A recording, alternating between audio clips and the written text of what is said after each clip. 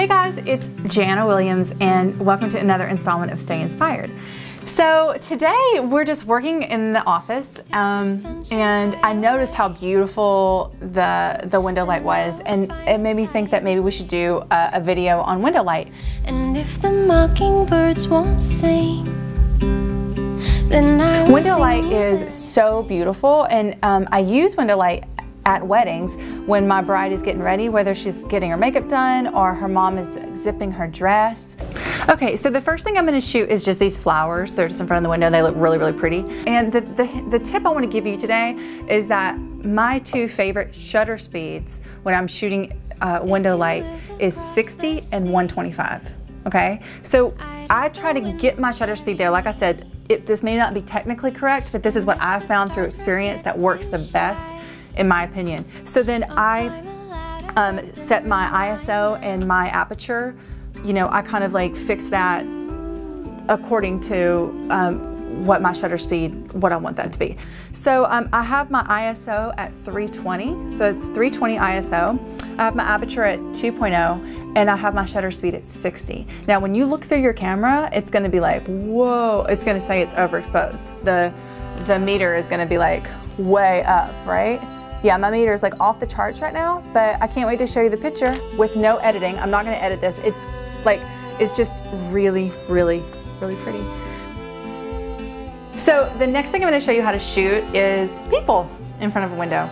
So this is June, you've met her, she's my stepdaughter, and her friend Soshi, and they're really cool, talented, they love to do photography and draw, and they're cool fashion girls. So anyway, I'm asked them to be my subjects in front of this beautiful window light. 'Cause I was made for loving you.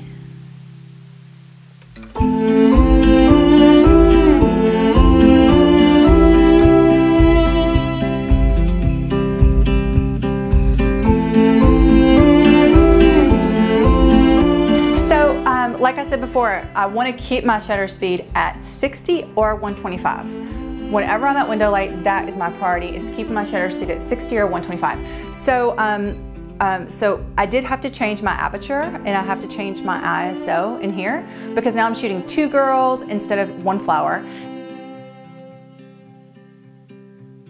So I'm gonna go download some of these images right now and show you, and I hope that tip helps because I know that it helps me. Like when I'm on a wedding or something, I just know that my go-to is 60 or 125, and it really makes that light wrap around. So thanks Soshi and June for being my models in Bugsy and Puma, and don't forget to check out Jana's blog, her Instagram, connect me on Facebook and Twitter. Yeah.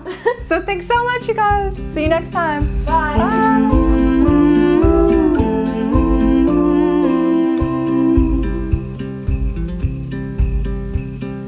If you lived across the sea, I'd ask the wind to carry me. And if the stars forget to shine, I'll climb a ladder